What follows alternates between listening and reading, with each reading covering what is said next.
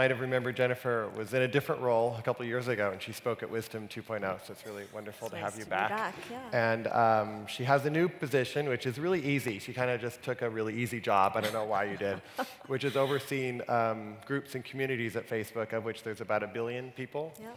So if you're in who's a part of a group and community at Facebook? My guess is the vast majority. Nice. Great. So we're going to talk about how to make your groups work well. We're also going to talk about the difference between what it means to be a manager and what it means to actually be a part of a movement. And so I actually thought that might be a nice place to start. Sure. Is how do you see in your definition of what a manager might be, and how does that differentiate from somebody who is a movement builder, and why that is important?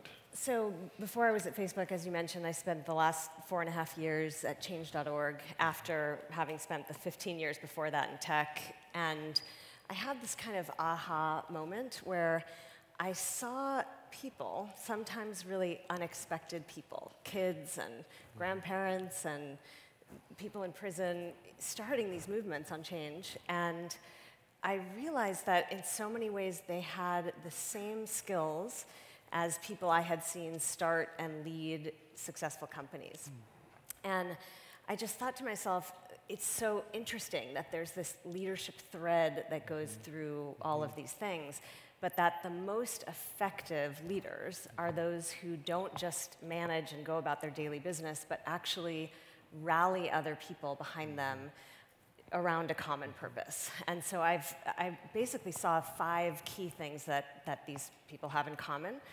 One is creating a really clear and compelling vision. The second is inspiring supporters and mobilizing them around that vision. The third is effective techniques at persuading decision makers.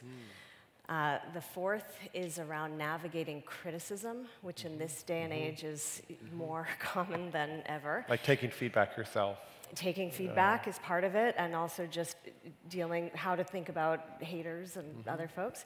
And the fifth is around overcoming obstacles. And so I basically looked at those things and found that, again, across activism and business, they were quite similar. And that there were some techniques that each side could learn from the other. So for instance, activists tend to be much better at storytelling, and business folks tend to be much better at using data. And when you put those 2 things together, you get these really powerful movement starters. And the big aha was that anybody can do this. Yeah. And so tell me about the word purpose, because that seems to be an important word, both in your book, but also in your kind of work at Facebook. Can you say what that means to you? So if I'm living with purpose, how might that be different than living not with purpose? Yeah, for me, purpose is about understanding why something matters to you. So I think about, again, I said a lot of it's about creating a compelling vision. A vision is your desired future for the world, and the purpose is why that matters. So I think about people,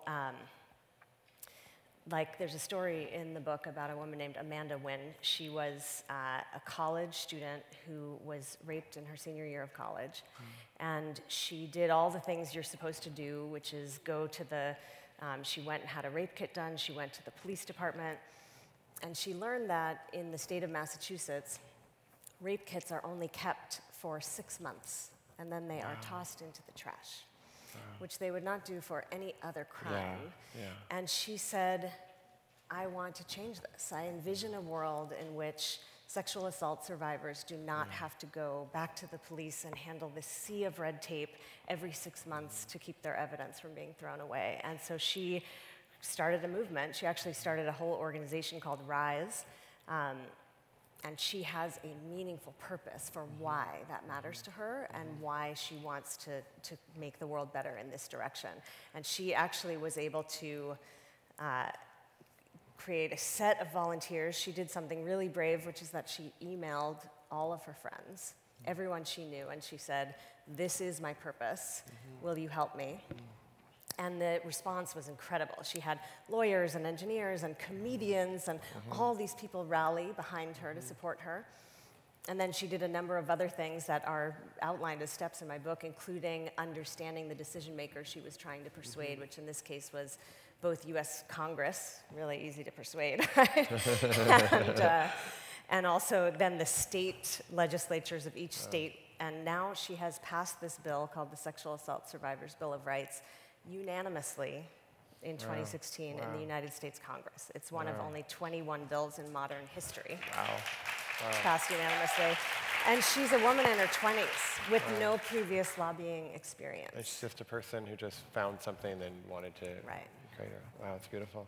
And so what is it, if there's people here, and I know you've taken this job now, it's your short term, you just kind of started the job, but what is it that makes, in your vision, like at least a group on Facebook work versus not work? Like what is it, what are some parts that you've seen where it's like, oh wow, that really engages people, or oh, that doesn't really engage people? So the first thing is there's tens of millions of these groups. So there is a group for virtually everything you can imagine, and they work across all the topics you can imagine. It's true that some are more successful than others, but sort of like, do they work better on parenting than on health? It's no, just like it's quite uniform. And what I see is that people start these groups around the things that are the most important things that really matter in our lives, right? They're our families, our neighborhoods, our health, our work, the passions and causes that we have. And what really makes them work best is a leader who is willing to put the time into nurturing the community. So Katerina Fake, do you know her, the founder of Flickr? She once described community to me as being kind of like a cocktail party. And if you start a community, you have to consider yourself like the host of a cocktail party.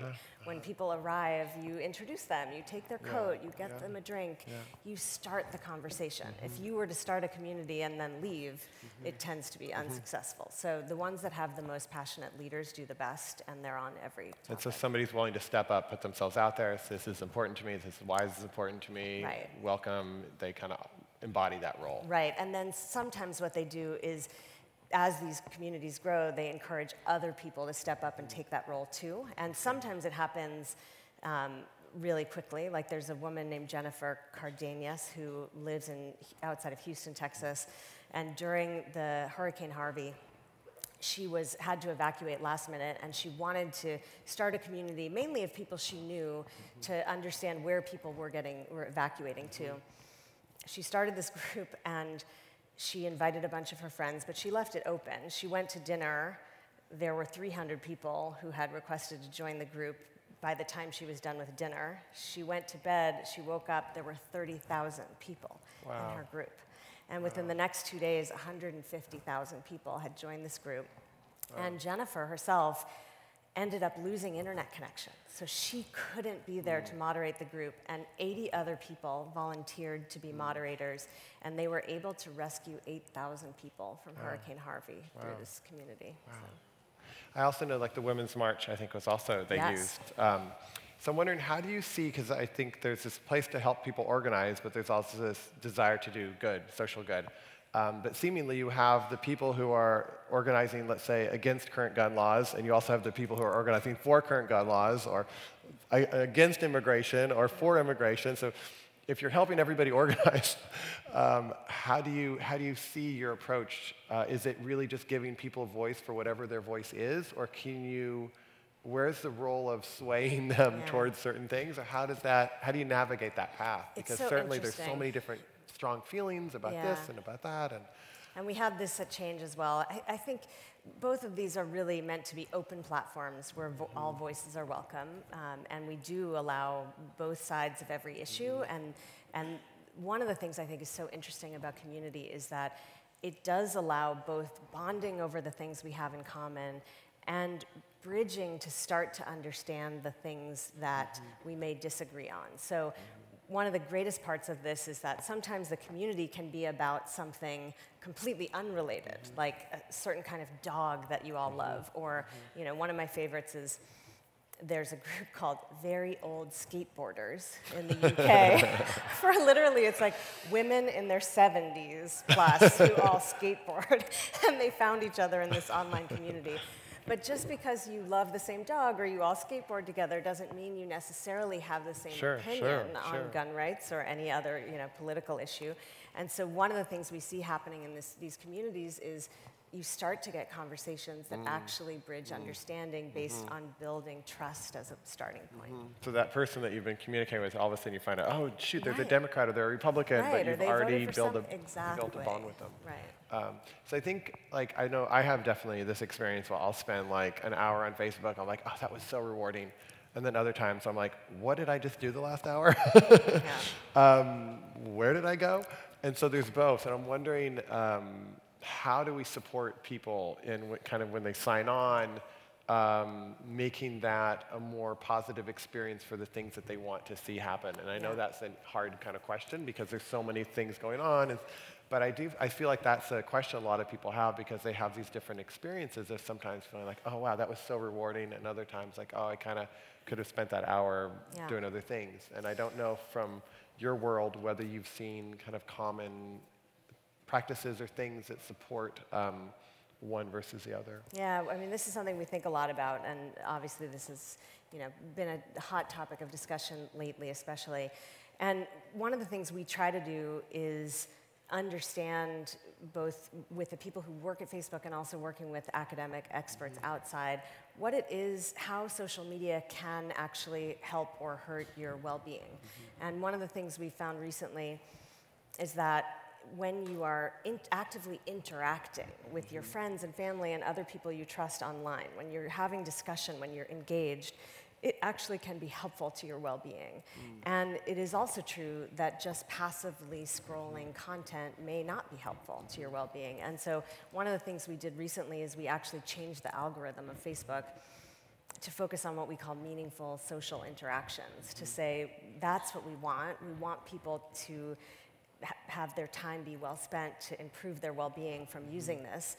And so now we're focusing on trying to show people the content more from their friends and family and from these communities that they care about in a way that we hope will improve. So it's more things that I want to engage with and some versus just passively digest. That's right. And so it may mean that people spend less time on Facebook overall, and we're okay with that because our goal is to try to make sure that this is a positive experience.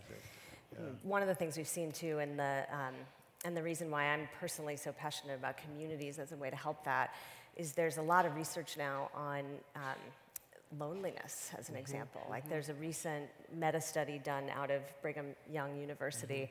They looked at 218 studies on loneliness, and they found that it is actually more deadly than obesity. Being lonely is equivalent to smoking 15 cigarettes a day. And so I really do believe that platforms like this can help curb that, both in a way that they help you find people. Like I look at groups like Affected by Addiction, where people feel so alone, whether it's you or someone in your family struggling with this, which now in the US, the Pew study says it's 50% of people know somebody struggling with addiction. And people just feel so alone, and so they can find this community online that's really safe and supportive. And so we believe that that's a really helpful thing to offer to people. Now, did you have, because you were writing this book, and then this job came, offer, and it's on one level it's super exciting, but it also must be, like, that's just a huge responsibility. How are you handling all this? To be in charge of community of 1 billion, not like you're in charge of them, but you're responsible for enhancing the quality of experience for 1 billion people. Do you ever wake up in the middle of the night and just go, oh my God, what did I do? You know what? I generally wake up, I do wake up a lot in the middle of the night thinking about things, but I generally feel really lucky to have this job because my job is to support really incredible people who start these communities that mean so much to people. And it is a heavy responsibility to try to do that right. And I think we do a good job, but I think we could do a lot better. And so that motivates me. Every time, I spend a lot of time meeting community leaders, and actually we just launched a program called the Facebook Community Leadership Program, which is going to offer fellowships and community leaders in residence that come with funding and support and so forth. So I get to spend time, which, by the way, if anyone knows great community leaders, you should encourage them to apply to that. It's at communities.fb.com. But that is what inspires me, talking to people who do this work. And your book is coming out Yes, May 22nd. May 22nd. It is available for pre-order. Okay. Purposefulbook.com or on Amazon. And can you say a little bit more about what motivated that? Was it seeing the kind of similarities of different movements, or how did that come about? Yeah, you know, it's a funny story, actually. What originally sparked it is I was giving a talk at a conference kind of like this, and someone came up to me afterwards and said, have you ever thought about writing a book? And I, of course, like maybe at some point had thought about that, but not in the immediate term. And it turns out that person worked for Penguin Random House. Oh. So we started a discussion about this book. But it took 2.5 years, actually, because I do have other full-time jobs. And what's been amazing— And children. Yeah, two teenage daughters. What's been amazing about it is that the world really has evolved quite a bit in the last 2.5 years. And so I feel like the topic of the book, which is about how everyone can be a movement starter and how to do that, how to go from idea to impact, is more relevant even than it was. And actually I've been adding stories to the book as things have evolved. And how do you, so Ev Williams, who started Twitter, who's been here a couple times, he was being interviewed recently, and he said something, I thought once we would give everybody a voice, if we could just get a platform that would give everybody a voice, the world would be so much better. And he said I was wrong. And so it feels like there's this kind of transition we're going in, where at first it's like, wow, let's give everybody a voice. And let's make their voice loud, and like everybody kind of has their own thing. And then we're realizing like, well, that can also just kind of create divisions, because now like people have very loud voices, and sometimes those voices aren't very positive, because they're saying things that are very divisive. And so I kind of feel like now we're in this new chapter where we're trying to envision, all right, what's the next chapter look like for ways that people get a voice, but we're kind of supporting real human connection as part of that, and where we actually stop and go, wow, that really impacted me. Why did that? So I'm wondering if there's I'm just kind of going off on my own thing right now, but if there's a way that we can envision like really supporting self-awareness and compassion and empathy within environments where if I'm not seeing somebody's face, it might be kind of harder for me, and yet it's so powerful because you give expression to people who otherwise didn't have expression. Yeah, it's true. I mean, I think there are some, in the ways technology can always be used for good, it can be used for bad too. Some of the things that are coming in the world of tech, I think actually are even more exciting in the world of empathy building, like VR as an example. I was talking to someone last night, a mom, who says that her son uses VR and plays virtual basketball. He's 7. And she says when he goes out on the basketball court in real life now, he's way more confident on the basketball court. And I was thinking in my head, all I could think about was empathy in that case, and how actually, even though we're not physically together, that this virtual world might actually be a way to create more real empathy between people that you don't meet face to face. There's and this, honestly, this is what I believe will solve the world's divisions right now. And not VR, but empathy.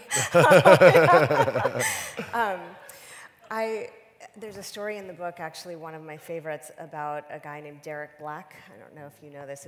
His story was published in the Washington Post, and he later wrote an op-ed himself in the New York Times. But he's the son of the founder of Stormfront.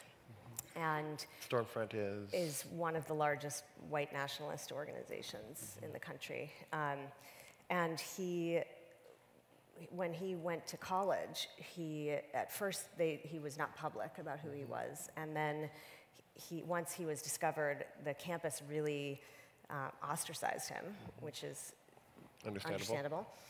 And instead of just everybody saying, let's kick him off campus, how can this person be here, one student said, what about if we invite him to dinner? It was actually an Orthodox Jewish student who invited him to Shabbat dinner at his house.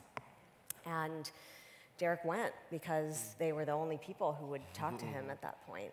And they agreed not to talk about white nationalism. They were just going to treat him as a human being. And week after week, he went to Shabbat dinner at this person's house and built relationships and built trust, and over time shifted his own opinion and ended up writing this op-ed about why he left white nationalism.